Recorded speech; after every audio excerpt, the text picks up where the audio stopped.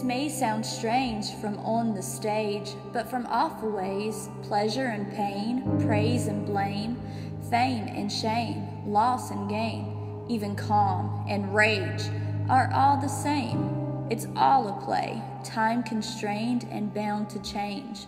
The wise realizing all shall pass, play their parts with hearts untrapped.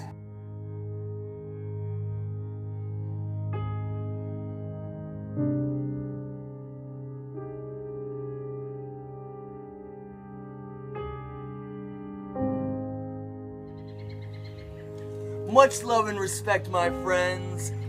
You'll have to excuse me, I just haven't been quite the same since I took a bad dive and landed on my headlocks. And it seems like this whole industry has been so polarized lately over the high flyers versus catch point feud. And while I want to apologize, because it was never my intention for it to get to this point, I didn't want to try to prove that my style is better than anything else. I wanted to prove that it doesn't matter!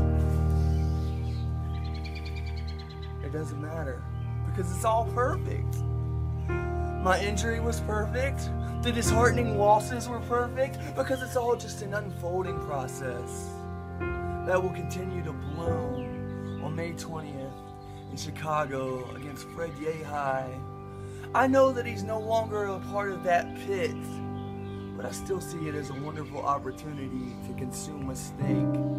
Speaking of which, the next night in Detroit, Jason Kincaid and Austin Theory take on the new Evolve Tag Champions Jaka and Dickinson of Catchpoint.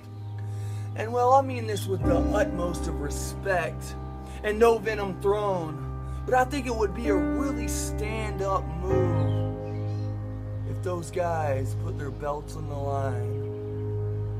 Thank you all so much.